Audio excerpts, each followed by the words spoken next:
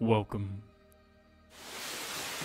In this video, I will unbox, setup, and have a little bit of an overview for this product, the DHP Emily Convertible Linen Futon.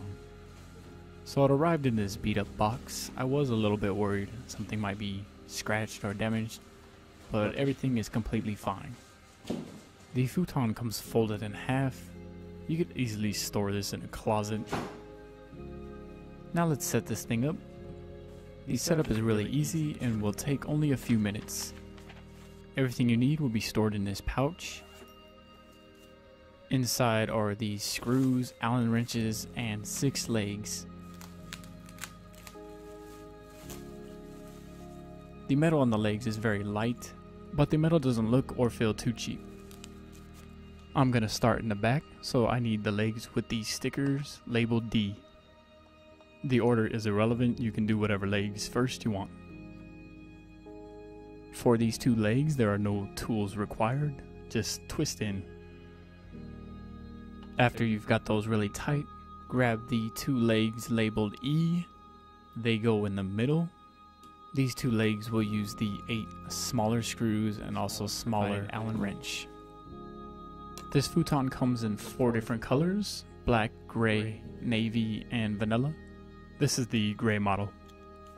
The black and vanilla are like a fake leather, and the gray and navy blue are made of linen fabric.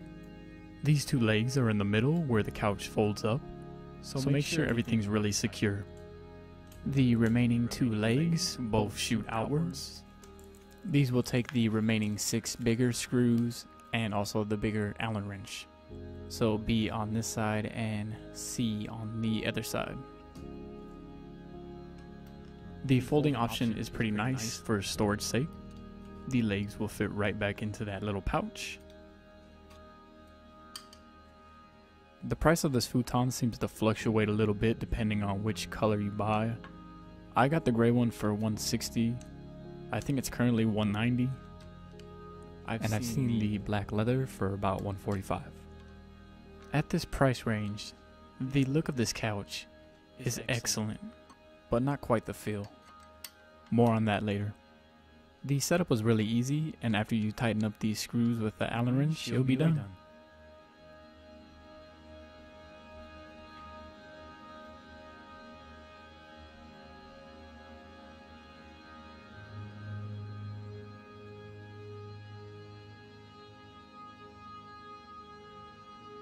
So I've had this couch for about a month now, and durability doesn't seem like it's going to be an issue, but this couch does have a pretty big problem in that it's not very comfortable.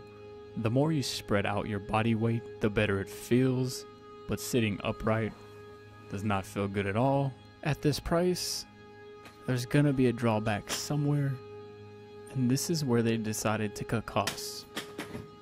Some of the good things are this couch is very light, you can easily move it around. Obviously the looks, the different seating options, and them being separate on both sides.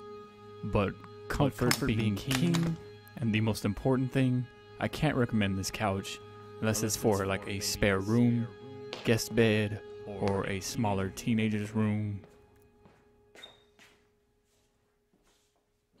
Catch you on the next video.